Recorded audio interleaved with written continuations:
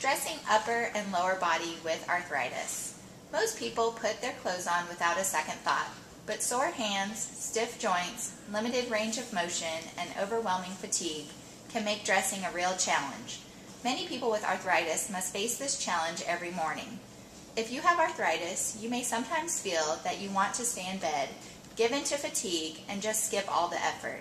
Yet getting dressed and groomed in the morning can have a positive influence on how you feel about yourself. If dressing is a problem for you, some of these tips and tools may help to make it a little easier. Helpful hints before you begin dressing. Know your body and don't push its limits. Make tasks as simple as possible. Rest when needed. Keep clothing in easy-to-open drawers. Use handles that are easy to pull. Place your clothing in easy-to-reach areas.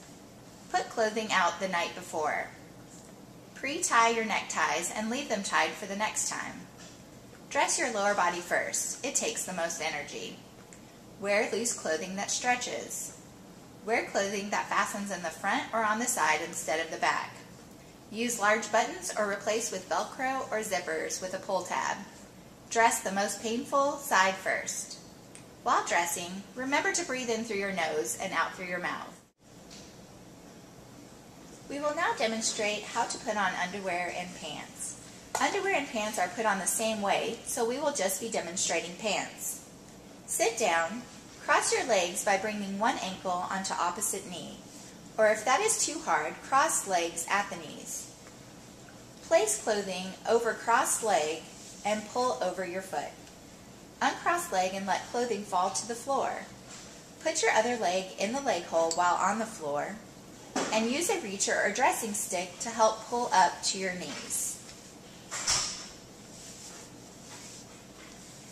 If that is too hard for you to sit with your legs crossed, place clothing flat on lap. Use reacher to hold the front waistband. Use the reacher to lower clothing to the floor and put one leg through a leg hole. Move the reacher to the other side, stretch out, and put leg into the leg hole. Use the reacher or dressing stick to pull above the knees.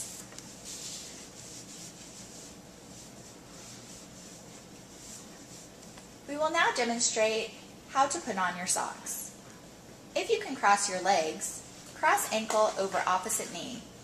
Take the sock and slide over your foot.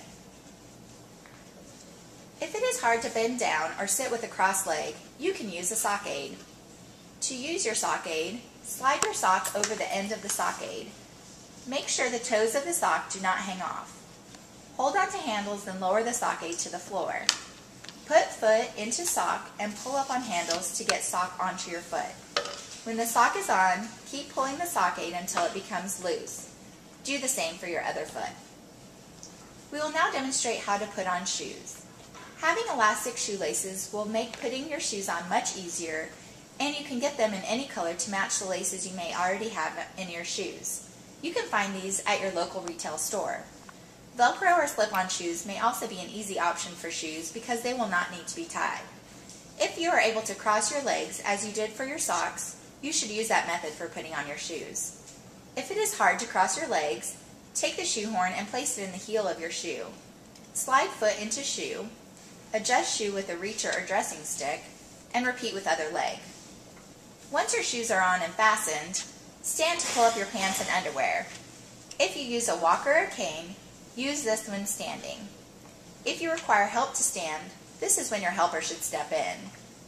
If zipping or buttoning your pants is hard, a button hook or zipper pull could be helpful.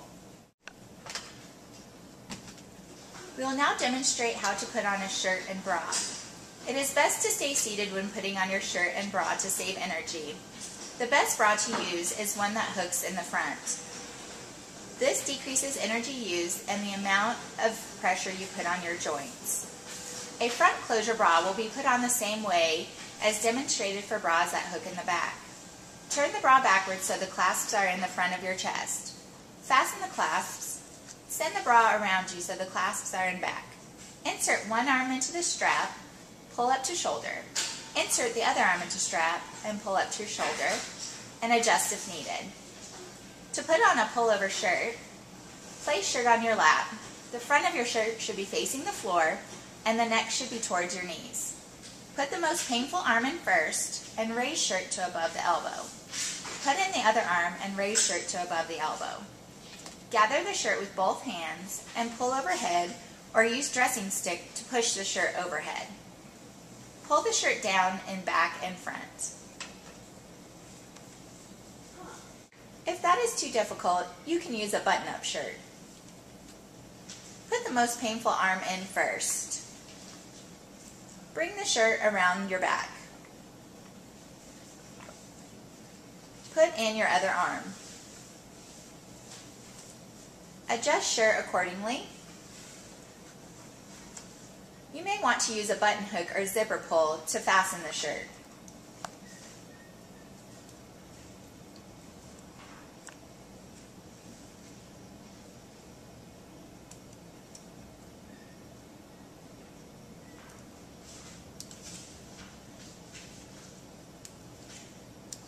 You are now fully dressed and ready for the day. This concludes our instructional video on dressing with arthritis. We hope you found this helpful.